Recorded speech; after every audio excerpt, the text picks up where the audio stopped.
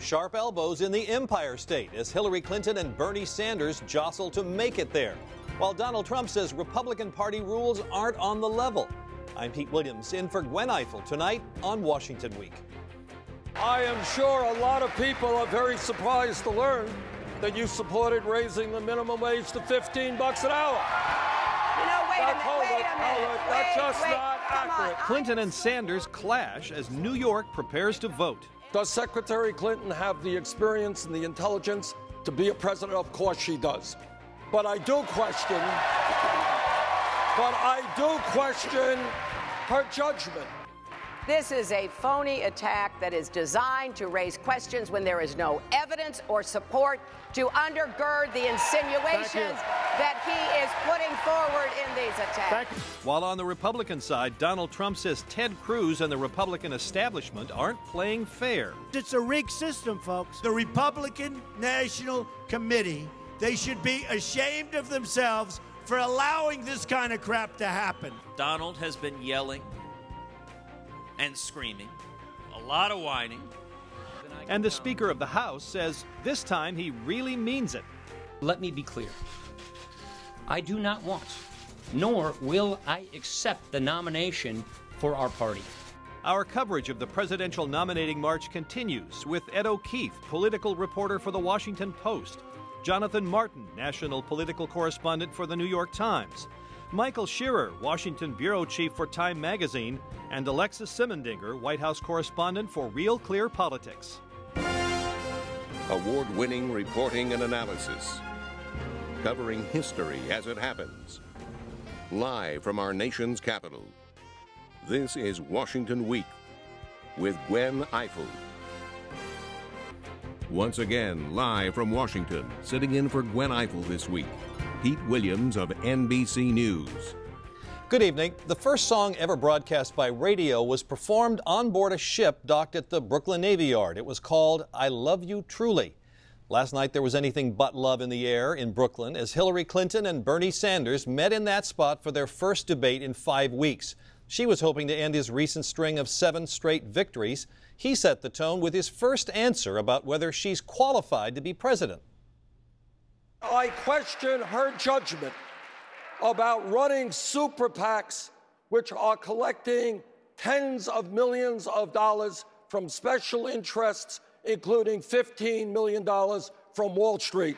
I don't believe that that is the kind of judgment we need to be the kind of president we need. Well, the people of New York voted for me twice to be their senator from New York,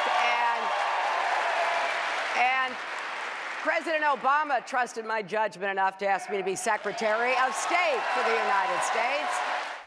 There were candidates talking amid all that applause from the crowd, but why did it seem so much more acrimonious last night? Well, in some ways, the stakes are higher. Obviously, Bernie Sanders is thinking that Tuesday's primary in New York, it could be the end for him, definitely the end by the end of this month. The Clinton campaign is talking about how he'll run out of real estate by the end of this month in terms of the number of delegates he would need to catch up to her. The other element of it for Secretary Clinton is they're just sick of each other. This has gone on longer than she anticipated or her team anticipated. And he's outraised her, he has dogged her, he is not going to quit, he keeps going, and yet her argument is that, mathematically, he just can't get the nomination, even if he claims the momentum. And you can see also from the Democratic perspective, it wasn't supposed to be like this because it's supposed to be a contrast with the Republicans. This was too much of a reminder of what the Republicans are doing as far as some Democrats. Maybe not in New York, but for some. One of the things that struck me is it was almost like there are 2 races being run last night. There's the race for delegates, which Bernie Sanders is losing and Hillary is winning and almost certainly will win.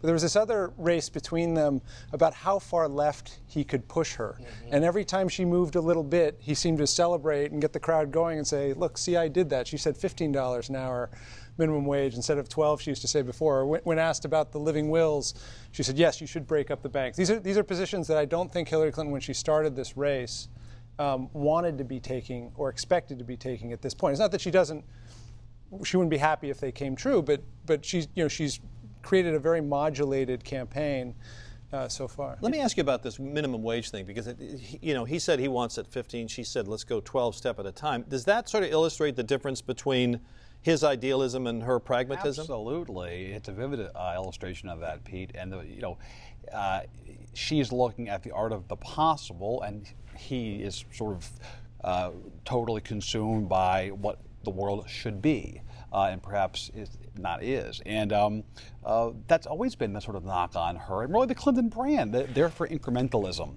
And they've been unapologetic about that fact. And as Michael mentioned, she's having to now try to remake herself into something different that is in contrast to that Clinton brand. And sometimes it isn't a good fit, and it can be perceived as a bit of a stretch. But it's a reflection of today's Democratic Party that's what she has to get to. She doesn't have a choice in the matter, Pete. She has got to accommodate a party that is very different today than it was when Bill Clinton ran, 92. Ed, is there any sign that Bernie Sanders is expanding his base, or is he basically the same place he's been all along? No, it seems to be sticking to where it's been. I think they had some hope in New York, given that 2 years ago there was a primary in the governor's race there, and a liberal opponent challenged the sitting governor, Andrew Cuomo, and there was a belief that he could at least hit the 35% or so that she got and maybe expand upon it. But if you look at poll after poll after poll, he hasn't really moved the needle, and she's likely to get this race with at least 60% support. He also addressed during the debate, he had this interesting retort about the South, the conservative South, which was stunning to some Democrats who believed that he was just absolutely walking away from the idea of wooing African-American voters in New York or anywhere else by dismissing his massacre in the South as, this problem of conservatism when, that's not necessarily true among really Democrats. An odd thing to say. A problem for Bernie from the beginning. It was clear. I mean, this is a guy who marched, who fought for civil rights as a college kid in Chicago, who came to Washington, marched with Dr. King, and yet every step of the way, this whole campaign, when he has had to reach out to not the Vermont people he's used to dealing with, the rest of the Democratic Party, he stumbles like this. He just hasn't been able to make the transition. One of the surprising moments, I thought, in the debate came on the subject of the Middle East, of Israel. This is a state where it's probably, that issue is more important than anywhere else. Bernie Sanders said that Hillary Clinton hasn't done enough to support the Palestinians. I read Secretary Clinton's speech before AIPAC. I heard virtually no discussion at all about the needs of the Palestinian people. Almost none in that speech. I'm the person who held the last 3 meetings between the president of the Palestinian Authority and the Prime Minister of Israel. 3 long meetings. And I was absolutely focused on what was fair and right for the Palestinians. So is that a risky thing for Bernie Sanders to do in New York? Well, speaking of how politics have changed in their party, imagine dropping Ed Koch and Pat Moynihan back into that primary last night, or the debate last night. I mean, they would be shocked about what's happened to the politics of their party and their state. The fact is that what Bernie did last night wasn't that risky. He's probably not going to do that well with Jewish voters who are most passionate about Israel. They're either A, Republicans, or B, they're voting for Hillary Clinton. What he is doing is speaking to a new generation of progressives that it is much more, I guess, even-handed is the phrase when it comes to looking at Israel. But it does speak to how the politics on the issue have changed. Is it risky for him? Not really, given where his voters are and where the party is now. What was also ironic about it is, remember when she ran for the Senate, she got attacked for having met with and I think embraced the wife of Yasser Arafat when she was visiting the United States. 16 years ago, yeah. Right, and she had to sort of distance herself from the Palestinians. So to now be told that she's not doing enough for the Palestinians, it must have been such a circle of life moment for someone who began her career in New York and is hoping to solidify her career by going back to New York. So they both left town immediately after the New York debate. Bernie Sanders to Rome. What was the political thinking there? Of course, if there's a primary on Tuesday, you would go to Rome too, right? Actually, Senator Sanders got an invitation. He said he just couldn't pass up, which was to participate in a conference in Rome that dealt with issues. It's almost like a think tank kind of discussion about the issues he cares so much about, you know, the morality of our economy and what we should do as a society, or as a world, a globe. And he took his entire family, his grandchildren, and he went there. Where Secretary Clinton went, she went to California. Why? She's raising money and she's spending time with Hollywood types like actor George Clooney and his wife, and doing some events looking ahead to the contest in June in California. So they'll return to New York, but each of them took a break. Well, 10 months into his campaign for president, Donald Trump has become preoccupied with the Republican Party's rules for choosing its delegates to the National Convention. But he's getting no sympathy from Ted Cruz or the party's national chairman. I have millions of votes more, but I also have hundreds of delegates more. But that's not the same thing to me. I think the vote is the thing that you count, right? The vote. I know the rules very well, but I know that it's stacked against me by the establishment. Anyone who knows anything about Washington knows that the establishment is not rooting for me. But the rules are simple. The way you get elected is that you win a majority of the delegates in elections. The delegates are empowered by the voters, but the delegates on the floor choose the nominee of the party after being empowered by the voters. This is a very normal system that we've been using for many years. So, Ed, two questions here. First of all, does Donald Trump have a point? And secondly, why the public campaigning and complaining about it? Well, I think, you know, he's making a political point in order to keep his base motivated in the few states that remain, and to keep his supporters motivated in the states that have already voted, urging them to turn out to their delegate processes if they're allowed to show up. You know, I had a senior Republican Party official today describe it this way, and I think it's a very good idea, a good way to frame it. It's as if he is the owner of an NFL expansion team who is complaining about, you know, how field goals are kicked and accusing the league of conspiring against his team to lose. And it's like, no. If you just learn the rules of the game, you'll understand they're not actually there to conspire against you. It's just the way it is. And you know, the Colorado situation that he's been complaining about is probably the most democratic, small d democratic and very process. quickly, what is that? What happened? They use a convention that was last Saturday that is the culmination of 4 or 5 months of precinct meetings, district meetings, county meetings, congressional district meetings, where thousands of Republicans across the state came together at one point or another to pick the 34 people who will represent them in Cleveland at the convention. It is probably the messiest, most chaotic, and somewhat romantic version of democracy you can find in this country. It's just that it's not a primary or caucus where someone will sit there on a Tuesday night and tell us who won. And it was well known, by the way, that they had made the change last year.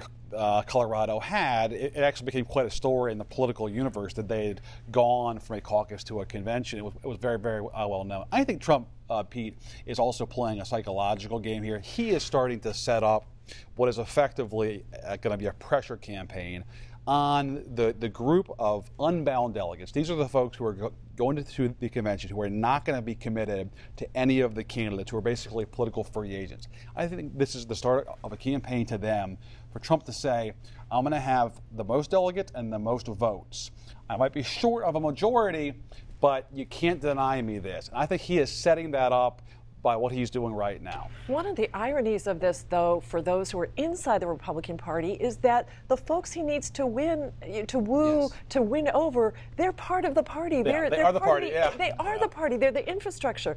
So by doing what Ed is saying, which is the art of the deal of negotiating with your base, isn't going to help you in the same way that it would if you were, you know, stiff-arming the RNC is not the way to go. I think it's also becoming increasingly clear that Trump may just have one shot at this on the first ballot. Because he only has one shot. There's two delegate fights going on right now. There's what happened in Colorado, which is actually choosing delegates who get to choose who they will support at the convention. And then there's a separate fight of choosing delegates to support Donald Trump at the convention on probably just the first ballot, sometimes the first and the second ballot.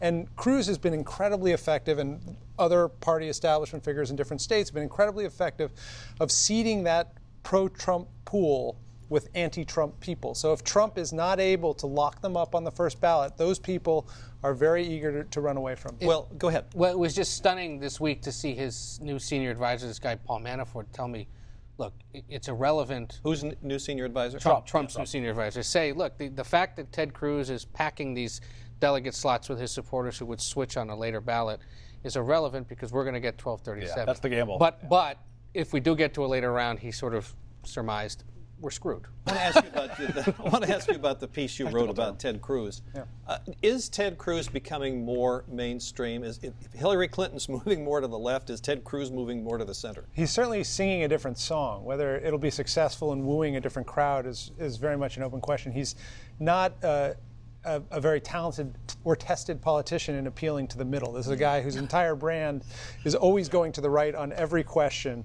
And you know, if you compare, though, what he was doing in Iowa, which was talking every day about churches who are oppressed by gay people who are coming and trying to get married in their churches, to what he's saying now on the stump, or every time he's interviewed, he talks about raising wages, getting people back to work, manufacturing jobs in America. I mean, he's speaking as if he's a Democrat now. He's speaking that moderate, middle of the road. Why? Because he's trying to convince his party in the short term that he can actually carry this in the general election. And that's something that, you know, his party, for the most part, at least the elected part of his party, doesn't like him at all, because he is. That's safe to say. Yeah. Because his career has been based on basically stepping on members of his own party to push himself ahead, and so he has to convince them, and he has to convince the rank and file that he's not just far right Ted, that he can actually create a challenge for Hillary Clinton. So speaking of votes, tell me, Ed, about the Trump arithmetic. So how does winning New York change the future path to 1237 for Donald Trump? So there are 95 delegates up for grabs Tuesday night in New York. You get a chunk if you win statewide, and you get a chunk in each congressional district. Across the country, Republicans assign 3 delegates to each of the 435 congressional districts. Every state does it one of a few ways. In New York, it's essentially if you get more than 50%, you get them all. If you don't get more than 50% in the district, it probably goes to a 2-to-1 split between Trump and somebody else. There are a few districts, mostly around New York City, that are unlikely to be 50% plus for Trump. On Long Island, Westchester County, and some of the ones right in the city. They might go to John Kasich, most likely. So he won't get 95, probably. If that's the case, he needs to continue to do well and win overwhelmingly, or, you know, supermajorities in Pennsylvania later in the month, in Maryland, in Rhode Island, Connecticut, and Those Delaware. all look good for him, don't they? They do, because his brand of republicanism does very well in the Northeast and the Mid-Atlantic. John Kasich's not running a serious campaign in those places, and Ted Cruz is anathema because he's a conservative from Texas to most of those Republicans. Yeah, and the challenge for Trump is that every delegate counts now. And so you take Pennsylvania, for example. Well, there are a handful of delegates available statewide, but actually most of them are unbound. Rhode Island, it's more proportionally done. This is all inside baseball, Pete, but what it adds up to is every state, as Ed said, has its unique structure of allocating delegates. And for the ones where Trump looks to be the strongest, very few of them are winner take all. Meaning that even in the states where he wins, he's not going to get every single delegate. And that's the irony of Cruz's sort of anti-establishment message. He may rail against the Washington establishment, but what this process is beginning to expose is that he has wooed and has won over the political establishment in places like Colorado Springs, Topeka, Kansas, Augusta, Georgia, the rank and file councilmen and precinct captains who are going to stuff those delegate slots with people who would vote for him. So, Alexis, does Donald Trump have a chance of, is it looking like he will win the nomination on the first ballot? Oh, I think it's not possible to even exactly say that right now. Why would we know that right now? Yeah. There's so many of these important big states to go, and, you know, where is he now? He's a little over 700, or, you know. Yeah. And he's got a long way to go. The other thing to take into account is because of these unbound delegates, if he gets within 20, 30, 40, he doesn't have to actually hit that number exactly. There's a very good chance, because at that point he's going to be threatening the whole party that if you don't put me in this position, I'm walking and I'm going to take all my people and you will lose the general election. And that'll be pretty compelling. Okay, I want to ask you about one other development this week that was interesting.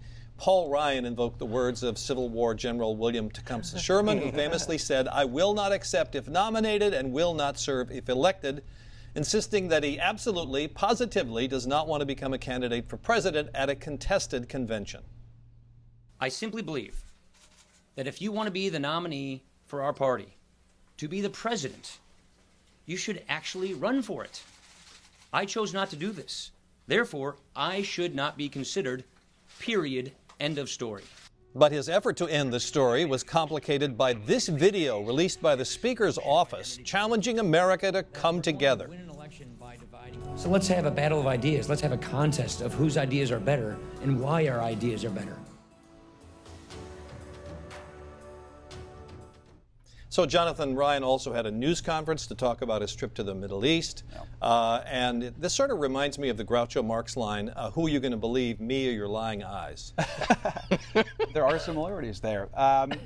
It was striking to me that he, once again, said he is not running, not via a press release on a piece of paper, but instead in front of the cameras with 4 flags behind him. Look, he does not want to run, but what he does want to do, Pete, is establish himself as a sort of counter to Trumpism. He wants to be somebody who is carrying a different banner of conservatism than Trump's kind of grievance-style politics. And so that's what he's doing here. One fast point, what was striking to me about that press conference was the fact that he denounced the general concept of a white knight coming in to save the day who hadn't run before. Not just the fact that it wouldn't be him, he said nobody should even try and do that. And that sort of douses the blanket further on that possibility. And reflects polling data that shows most of the party agrees with him at all. I'll say one thing. This idea that glossy video signaled something, look, if you've spent time on Capitol Hill, you know the same guy who produced that video for Paul Ryan was producing those same kind of glossy videos for John Boehner back in the day. This is nothing new. It's just we have our antennae up. Right. Well, we all. So there was a little pushback on this from people who said, you know, it's not for you to make this decision. Eisenhower once said that Americans don't, in the same sort of thing came up, Americans don't have the right to say categorically that they will not perform any duty that their country might demand of them. So are the Republicans saying this about Paul Ryan? Well, look, there was only ever one scenario in which Paul Ryan would really get the nomination. That is if everyone else who had been running fails to get the nomination. This would be on the 8th or 9th or 10th ballot. That still exists as a possibility. If we go through that convention, we could dream. It's not going to happen. 47th ballot. Right? But if everyone else fails, I think Paul Ryan's calculation here is that, look, this has been a very difficult year for Republicans. This is probably going to be a very difficult general election for Republicans. And he's got a longer view. He's a young guy. He can run in 2020. He can run in 2024. I mean, he's got lots of years ahead of him. And more importantly, he right now really is the face of Republicanism that is not in this race. And I think he's preparing himself to be able to pick up the pieces no matter what happens. But very briefly, let me ask you for a quick answer. He's going to be the chairman of the convention, though, Ryan is. Does that give him any power, or does he just say hello and goodbye? No, well, most years that would be the case if there wasn't a contested convention. But this year he's actually going to sit there with the gavel and have to sort things out. There may be motions from the floor. There may be other disputes to settle, and he'll have to do that.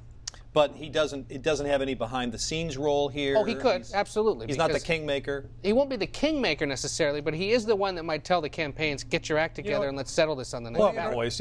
And one of the interesting dramas here is, like, normally the convention is designed by the candidate in waiting, right? And we're going to probably be going into a convention that with no candidate waiting. Without no candidate waiting. So, you know, Reince Priebus is going to be picking the drapes and figuring out, you know, what's on the the program, everything. And Ryan will be sitting next to Reince. I think the chairman of the Republican Party is going to have an enormous amount of power, and the extent to which they work together, they're both from Wisconsin, they're old friends, they know each other very well. Ryan will definitely have a say. So he'll be, this is his audition then? Some would say. All right. Dick Cheney-esque, right? As you recall. No comment. That'll have to wrap it up for tonight. But be sure to check out the Washington Week webcast extra, where Michael will tell us the impact that the Broadway hit Hamilton is having on the United States Treasury decision to remake the $10 bill. That's at pbs.org/Washington Week. Later tonight and all weekend long. Be sure to keep up with daily developments on the PBS NewsHour and look for us around the table again next week on Washington Week. I'm Pete Williams. Good night.